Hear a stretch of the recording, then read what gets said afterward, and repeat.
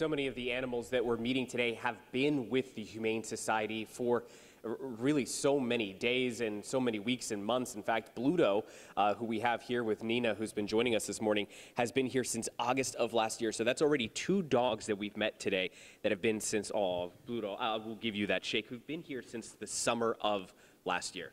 Yes, the average length of stay for our dogs is more than 40 days, and some of our dogs have been with us for, more than a year. Bluto and Linus that you met earlier, since last summer. So they stay with us for a long time, and that's really hard.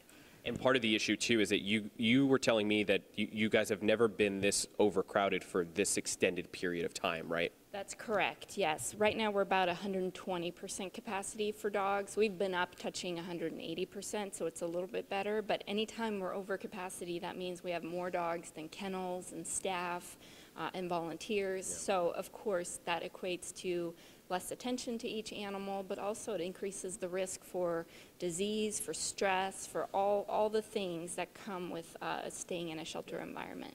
And one of the things that recently you found out that thankfully it's not here is that strep zoo, but you mentioned there that there's the chance of increased sickness and illness when you're having dogs, and that's part of the reason why you had to stop surrenders, but also the overcrowding, right? Absolutely, yeah. Anytime you have too many animals in a shelter setting, you run the risk of disease.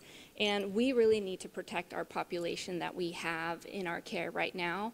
Of course, if it's an emergency, we are here to help. We are also here to help with stray animals, but we need the community's help so that we can take care of the population that we have currently.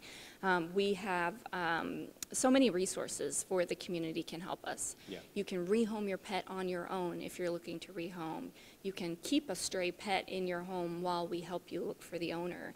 And of course, you can foster if you can't adopt. And for someone like Bluto, who's been here since August, we've been giving him his shine. He deserves to find his forever home. He is playful. He's a leaner, too, we noticed. Yeah. He's a leaner, and that's why we're sitting down, because he just loves to sit and lean. He's so smart. He knows how to sit. He knows how to shake. He's just the most handsome 4-year-old boxer mix who would love to go to a family where he can play fetch and just lean on you. Yeah, very much. Very much a leaner, and don't let that kind of like that sort of demeanor fool you right now, because he will love to run. You can tell with that wiry body, right? He loves to get out for a good run there. So thank you, Nina, so much. And coming up in just about an hour time here over on the CW, we're going to be talking about the kitten shower that y'all will be throwing, because as we start to get into these warmer months, we begin to get into kitten season, and we begin to see a lot of kittens showing up here at the San Diego Humane Society. Supplies are needed, and so that's what we'll be talking about over on the CW. So we hope that you guys join us over there to talk a little bit more about how you can help with that. All right. Eric and Netta? Yeah, did you see Bluto's ears? They were like going forward. So cute. And the way his paw was on your hand, Chris, that was so sweet. Like, help me, Chris. He's help me find a new home. Good old shake. We're getting the word out there. Good at, look, he shakes. There we go. Oh, look at that my cutie. goodness. Somebody take him, please. And I mean, the fact that he's a boxer, too, they're such amazing dogs. Beautiful pooch. They play, they love. Thank you, Chris. Thank you, Chris. Oh. Thanks, guys.